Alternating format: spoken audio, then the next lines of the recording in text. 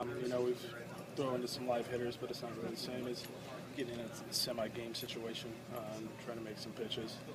So it's just a good step in the process of getting ready. Is it early at all for you? Is what? Is it early at all for you to be taking this step, facing hitters now? No, you know, I think I threw in the first spring training game last year, so you know it's about the same. It's, you know, it's normal timing. Everything feels pretty good. Nothing out of the ordinary. I know you did a little neck thing, but that was a pretty minor injury. You pretty much passed that in a little neck. Yeah, it's not an injury. Yeah, exactly, a little minor. Sleeping on your neck wrong. Okay. I wouldn't categorize that an injury, yeah, but it's just, you know, tight for a day, and this is not an issue. And pretty confident the way your arm's feeling so